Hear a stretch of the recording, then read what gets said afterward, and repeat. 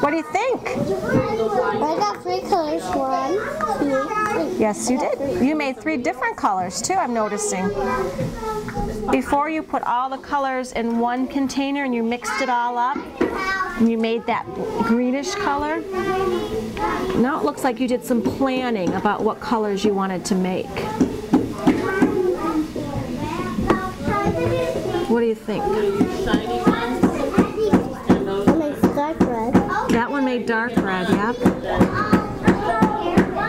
Wonder what will happen now.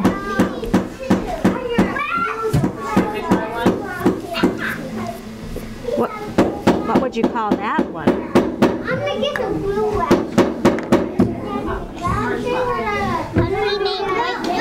Light pink? Gabrielle made light pink. Emily wants to know about making light pink. Oh, you use white. You use white, she said. You use white.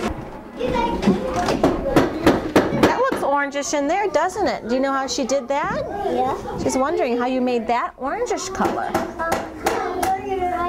don't know how to make orange. I'm noticing a little yellow in there. Yellow? And red. Are you going to use the same cup to make pink?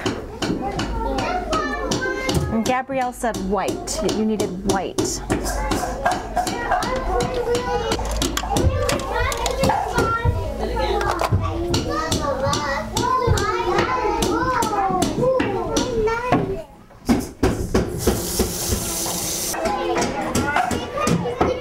Look at that color. It's different. What would you say about it? I put pink.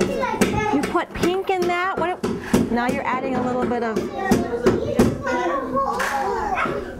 Is that ready to make pink now, do you think? I wonder what you have to do next to make pink that pink. I want a little brush. There are some little brushes down by where Ashley's feet are. You could rinse that and put it over in the sink and then choose a little brush. The more white that you put in it, the more light it will be. What do you think about that color right there? Is that the color that you want it to be?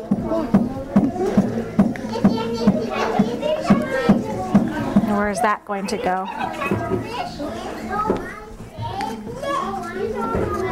You're putting it Look out. at that, Sue. Oh, yes, I see. Making letters. They're all pinkish, but they're different shades of pink. Are these the same color? I don't know. Are they? Look and compare them. This color and this color? What do you think? Are they the same? Yeah. Pretty close. Maybe mine is lighter. Do you think yours is a little bit lighter? Could be.